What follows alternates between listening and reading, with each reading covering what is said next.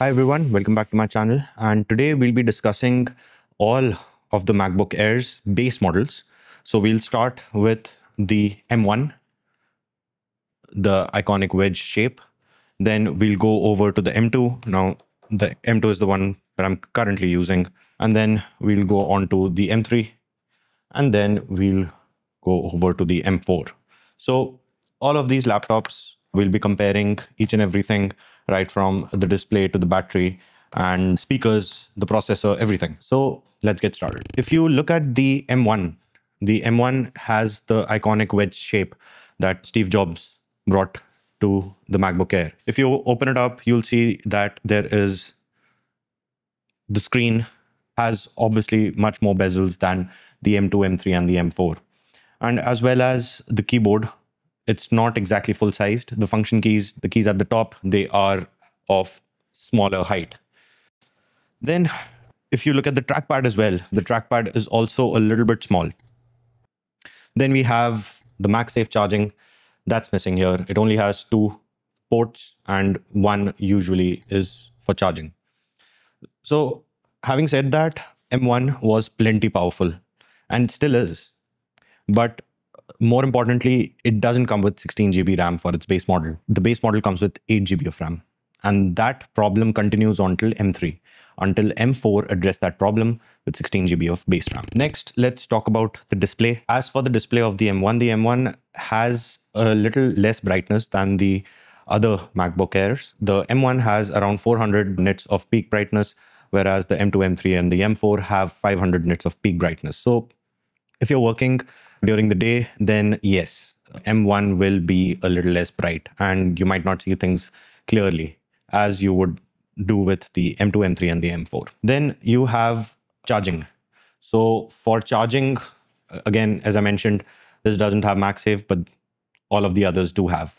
So yeah, if you're charging your laptop, then one port is automatically occupied and then you have to buy USB hubs. Let's talk about the brain of this laptop, the M series chip. Now with the M1, M2, M3, and the M4 chip, I would say from the M1 to the M4, the latest one, the leap is somewhere around 60%. Now it's not that big of a leap that I would say you should upgrade, but in your daily tasks, like what the MacBook Air is meant to do, you wouldn't notice a difference, at least not a significant difference. But when you're doing CPU intensive tasks like video editing, photo editing and all, then you will find maybe a noticeable difference, especially when it comes to rendering. Then the rendering time would be reduced. If you use for daily tasks, checking emails, watching a video, browsing the internet, even opening 10, 15 tabs in one go, all of that, you won't see any difference between an M1 right up until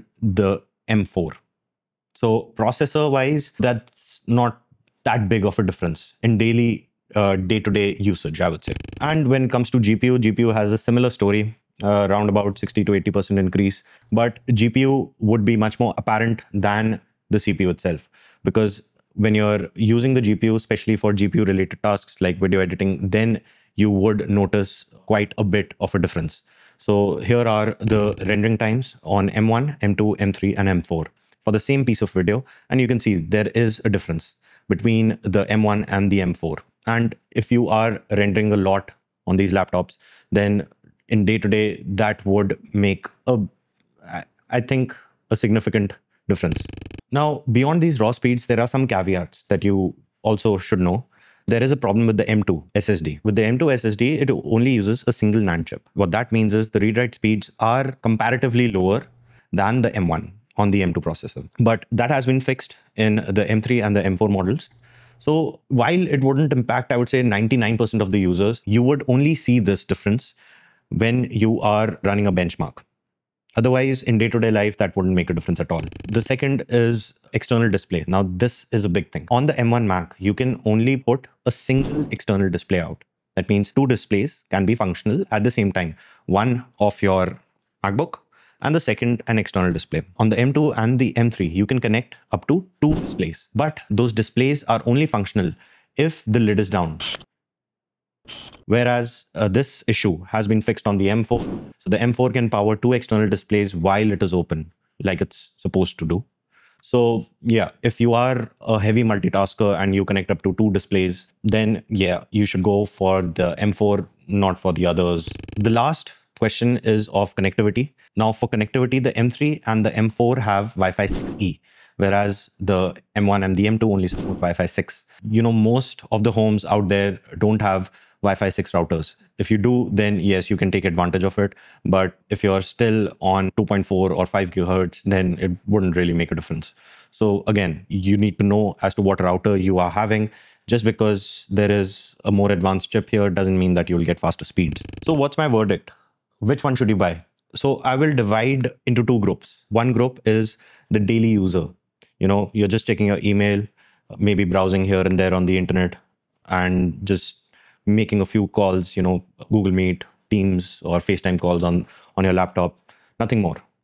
For those users, I would recommend that the M1 is still a very, very good laptop. Even though it's got 8 GB of RAM, it's still extremely good. With a bit of shortcomings, with its display being not as bright as the M2, M3, M4, and the keys at the top, those are a little smaller, but then again, they don't really make that much of a difference. The touchpad is a little small than the other models, and you don't have MagSafe. If you're ready to compromise on all of these things, then the M1 is still a very, very capable machine. It'll last you for the next at least 6 to 7 years. And you can easily get this in the second-hand market for around 35 to 45,000, depending on what condition you buy it in. So yeah, this is still a very good buy. Now, M2 is a machine, this one, M2. This is a machine that I would recommend to people who don't really like the caveats of the M1, but they want the higher brightness, they want the MagSafe. Maybe the keyboard appeals to them a little bit more with the function keys of full width, the Touch ID sensor being a little bigger, and the trackpad also being bigger. Then maybe you can invest 10, 15,000 more in the second-hand buyer market, get yourself an M2 base model, and yeah, you'll get a better machine for what you're paying. That 10, 15,000 extra premium that you're paying, you are getting a better machine. So I would say that it's worth it. The M2 over the M1 upgrade is definitely worth it. Now let's talk about the M3. Now with the M3, that's a particularly odd duck, I would say. I would not recommend the M3 to anyone. The generation leap from the M2 to the M3 is very less. There aren't any major changes. It still supports the same thing what the M2 supports. They fixed a few things that were wrong with the M2 and the M3, which you wouldn't have noticed either ways. Even if you're getting a good deal on it, go either for the M2 or the M4. M3 is just not worth it. And then finally, you have the M4. I bought the M4 on the Amazon sale for around 84,000. Now, I would recommend this laptop for anyone who wants to get a new laptop. They want to future-proof a bit, and they are a power user. So initially I mentioned I'll divide this into two groups. This is the second group I'm talking about. So if you're a power user, you like to open 20, 30 tabs on Chrome. You like opening 5, 6 applications in one go. You do video editing, photo editing occasionally. Now, if you do all of these things, then M4 is your laptop. And over here, I'm just talking about base models. So if you're a power user, you'll have to skip the M1, M2, M3 base models. You can't go for them. You have to go for the M4 base model that comes with 16 GB RAM, 256 storage. That's with each and every one of them. And this will future-proof you for, I would say, at least a decade. Because 16 GB RAM is enough for any task that you can throw at it. The M4 is a capable machine, and you definitely will not have any complaints from this machine. Another thing I would like to add, if you are a power user and if you don't want to go for the M4, maybe it's too expensive for you, you want a cheaper machine, then I would say you can either go for the M1 or the M2. 16 GB variant, if you can find it. Now, those variants are generally hard to find, and if you can, then that might be a good deal for you. Those variants, the 16 GB variants, they command a premium of somewhere around 5 to 10,000 over the base variant. So let's say you have an M1 at 40,000 base variant. The 16 GB variant would cost you somewhere around 45 to 50,000. If you want to go for a second-hand variant which costs less, then an M1 still does a very, very good job. The M2, if you go for the 16 GB variant, that would cost you somewhere around 60 to 65, and that'll be very close to the M4. So you know, being a 20,000 difference and you have an EMI option on this as well, I would say that's too close of a difference and you'd be better off going for the M4 rather than the M2 secondhand. But to each their own. If you feel that you'd rather save 20,000 bucks today than pay an EMI on this, go for the M2 16GB.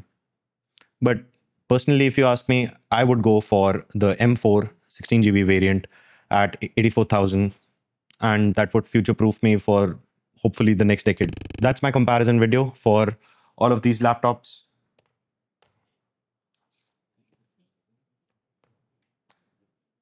And this one. Let me know if you have any questions or if you found this video helpful in making your next purchase. Thanks for watching.